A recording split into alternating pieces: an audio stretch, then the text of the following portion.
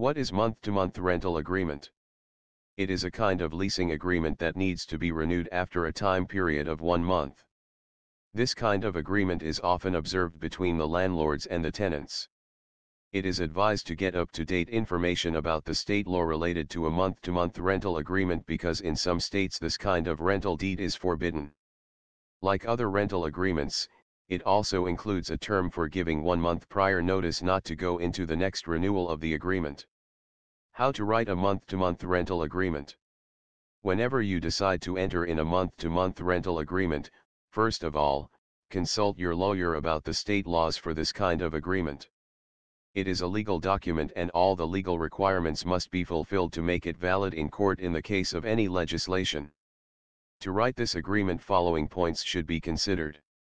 The opening statement of the agreement must contain the type of agreement, names of the parties, i.e. the landlord and the tenant. The statement must declare that the parties have agreed on the terms stated in the agreement. Premises of property that is being rented must clearly mention. Rental terms must be stated clearly that include the time period and other terms defined by the parties. The amount of rent and mode of payment should be well defined.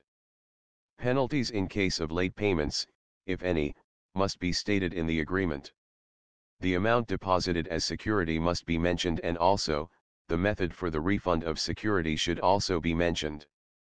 Add any other condition which the landlord or tenant want to add after mutual discussion.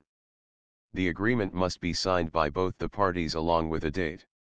Create your own month-to-month rental agreement by downloading a free sample from www.contract-template.org.